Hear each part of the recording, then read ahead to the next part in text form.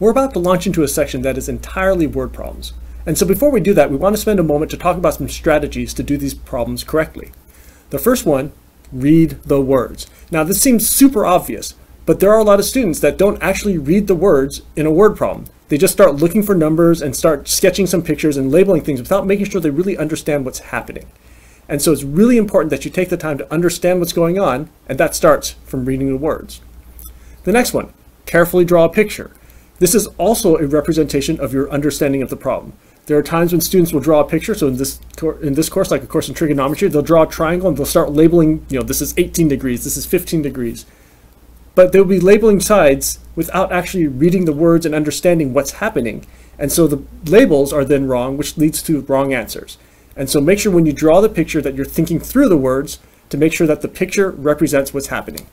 And the last one is to answer the question. Again, this seems obvious, but sometimes when you get to the end of a calculation, you feel that sense of I'm done, and you don't actually go back and make sure you answered the question being asked. Some problems don't have you calculate the length of one side, but they're asking you for a different piece of information, and that's only a part of it. So make sure when you go back through the word problems, make sure you go read the question and then make sure that your work actually answers that question.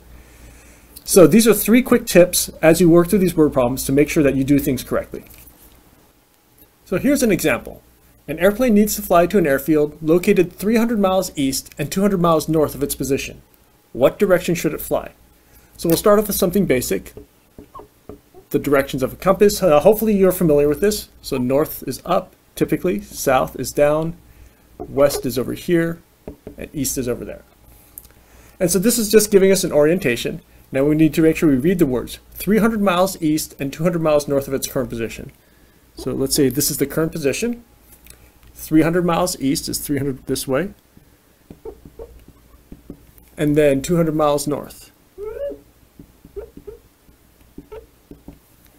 And here is where that airfield is located.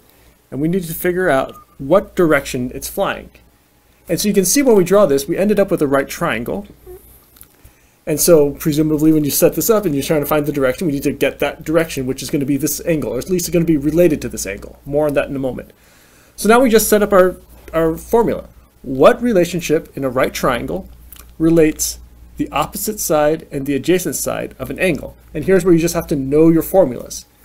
Tangent of theta is equal to opposite over adjacent, which is 2/3.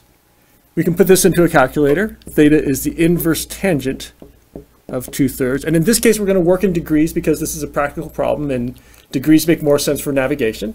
And so when we plug this into a calculator, you're going to get theta is 33.7 degrees, approximately. So we drew a picture. Did we answer the question? Well, sort of. 33.7 degrees in this diagram sort of points in a particular direction, but it doesn't explain to someone what direction it's actually heading. So for example, if you told someone, go 33 degrees, that doesn't mean anything to them. So you need to say a little bit more here. And the way we talk about directions, there are lots of different ways. You can't just say 33.7 degrees northeast because there are actually 2 different ways you can measure. You can measure from east up towards north or from north down towards east. And so I'm not going to get into a lot of details about how you should do this because I don't think there is a should.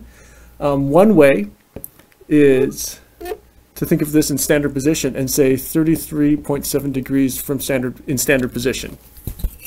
Like this is the direction. It's not the best because in practice, saying in standard position, that's a very mathy thing, and we talked about navigation in real life. And so this isn't the best answer, although it will work for the purposes of this problem because it explains what you mean, especially if you have this compass drawn up here.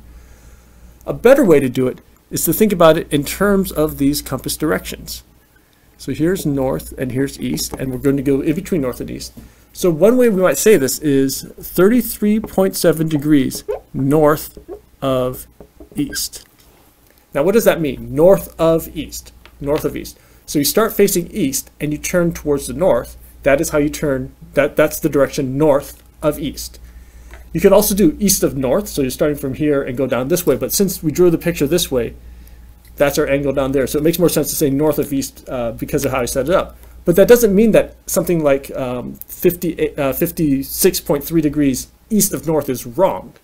And that's one of the things about these word problems, is that sometimes there are multiple ways of saying the answer. And you may get an answer different from someone else that looks different on the surface, but actually represents the same thing. So make sure you don't just focus on the answer, but you think about the process and ask, does the process make sense? So here's another example. To avoid falling backwards when climbing a ladder, the ladder should make an angle with the ground of no larger than 75 degrees. What is the minimum length of ladder required to safely reach the top of a 10-foot wall? So let's think about this for a moment. To avoid falling backwards when climbing a ladder. If you don't have a lot of experience climbing ladders, you may have to think about this for a moment. What does it mean to fall backwards? Well, basically, if you imagine you have a ladder here and you have someone trying to climb the ladder, if their weight is too far backwards, then they will fall, the ladder will fall down this way. It has to do with the center of mass and things like that. If you're not familiar with it, hopefully you can at least visualize what's happening. And so the way you prevent that is you make this angle, well, more shallow, so that way you won't be falling backwards anymore. So that's the first part. Do you understand the words? Do you understand the setup of the problem? Now, what is it saying? Let me erase this real quick. So what is it saying? We are trying to make, let's see, the angle can be no larger than 75 degrees. What is the minimum length of ladder required to safely climb to the top, or safely reach the top of a 10-foot wall? So here's our 10-foot wall. We're trying to reach the top of this, and we want to find the minimum length of ladder to safely reach the top of the wall. So we could get a 10-foot ladder and just slam it right up against the wall, but it'll probably fall when we try to climb it. So we want a 75-degree angle, because this angle will make it the shortest possible ladder, and we're trying to figure out this length right here, which we'll call C, because it looks like the hypotenuse of a right triangle. Once we have the picture set up, what do we need to do? We need to figure out which trigonometric function will lead to this relationship. So what do we have here? We've got a 75-degree angle, we've got the opposite side, we've got the hypotenuse. So opposite hypotenuse, that's sine. So sine of 75 degrees is equal to the opposite over the hypotenuse. We can now solve for C. C is equal to 10 over sine of 75 degrees. And when you plug this into a calculator, you get that C is approximately 10.4 feet. Now there's something interesting that happens with this value here. Some students will see this and they will interpret it as 10 feet and 4 inches.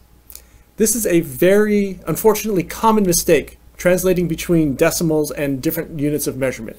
10.4 feet is not 10 feet and 4 inches. This 0.4 is 0.4 of a foot, or 0.4 times 12 inches. And so just be very careful when you read and interpret this. This also happens with times. Students will get an answer like 3.6 hours, and they'll say 3 hours and 6 minutes, or 3.12 and say 3 hours and 12 minutes. That's just coming from not paying attention to what the words mean and what they represent. And so just please be careful with that.